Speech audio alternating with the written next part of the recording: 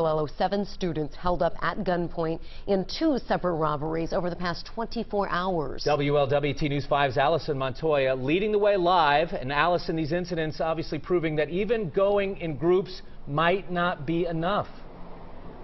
Of course, that's what a lot of students are telling me this afternoon after hearing about these recent attacks on UC students. But we're standing right now in the neighborhood of Fairview, and right here in the 400 block of Ada Street. This is where the first incident happened late last night. A lot of residents here are surprised an attack would even happen on this street. Now, Cincinnati police are investigating a robbery in the 400 block of Ada Street near campus. The victim, a student at another university, said a vehicle pulled up to him, a passenger got out, and then he was robbed at gunpoint.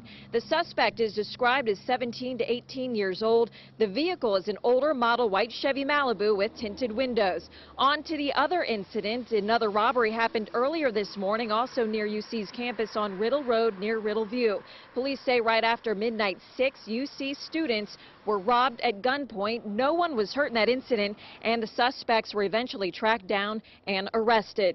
So if you know anything about this latest incident here on Ada Street in Fairview that happened at 9:30 last night, of course, police want you to call them. A lot of students telling me this latest crime on students here around the campus of UC, of course, has them on high alert. Reporting live from Fairview, Allison Montoya, WLWT News 5.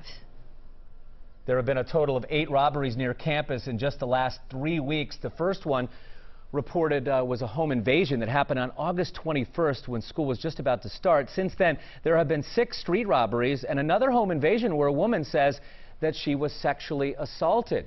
During that same time, both UC and Cincinnati police have increased patrols surrounding the uptown campus, going from 40 to 64 officers, and the school is in the midst of installing more than 320 new LED lights to make campus streets brighter and safer.